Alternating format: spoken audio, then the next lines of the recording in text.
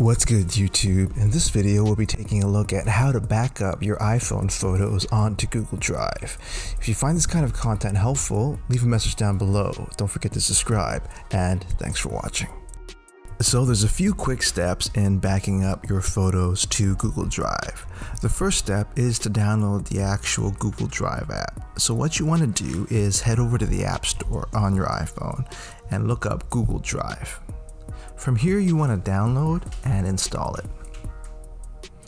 Once you have Google Drive installed, you'll want to open it up onto your iPhone. From here, you're treated with the main dashboard for Google Drive, and you can see any documents or recent uploads that you have in your Google Drive.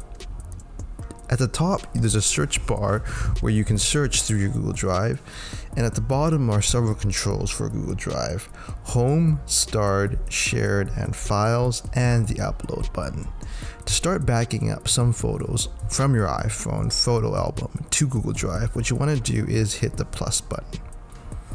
From there, there's a few options. You can select a folder if you've made folders with your photos, upload, or use camera.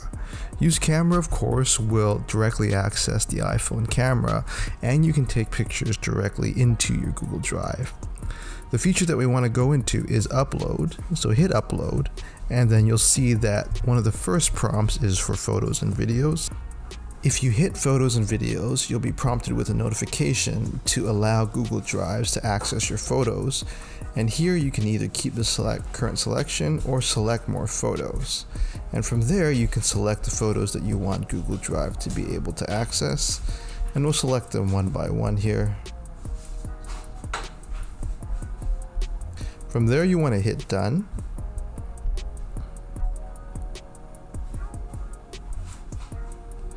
And then you can go into your recents and select the photos that you would like to have uploaded into Google Drive. And as you can see, the photos are getting uploaded one by one into Google Drive. So there you have it, everyone, a pretty straightforward way of adding a lot more storage for your iPhone photos on the iPhone.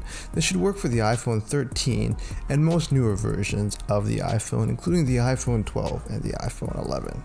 If you found this video helpful, leave a message down below. Don't forget to subscribe, and